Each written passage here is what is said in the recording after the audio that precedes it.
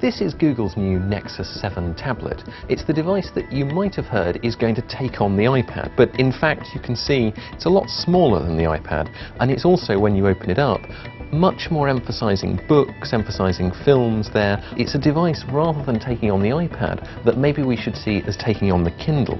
It's the first device that's got the Google Chrome web browser built in as its default, starts up very fast, very powerful device. But this very much is something that Google want you to consume content with first and foremost. They want people to be buying more books, more movies, more TV from their Google Play store, in the same way that many people buy things from iTunes. It is also, however, the first tablet that has a feature called Google Now. It will try and guess what you're going to be searching for before you've even had the idea of searching for it. You can see here one of its examples. It will automatically tell you how long your commute to work might take, will automatically talk to you about flights that you've searched for. This is, at the moment, unique to the Nexus devices that Google has launched itself, but it will be coming to other Android phones, Android tablets soon. For now, Google Now is probably a bit gimmicky. It does some things like the weather that are useful, but they're not groundbreaking.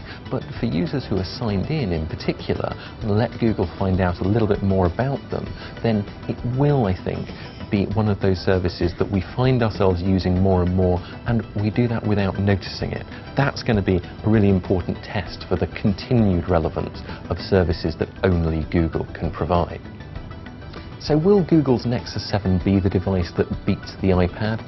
Probably not, but that's because it's a very different device. It's trying to persuade users that a tablet is something that they want to buy, and it's trying to persuade users that just as the Android operating system has had huge success in mobile phones, partly because it's cheaper, then a tablet based on that operating system, used for reading books, for watching films, and at just £159 rather than the iPad's £329, could be the device for them.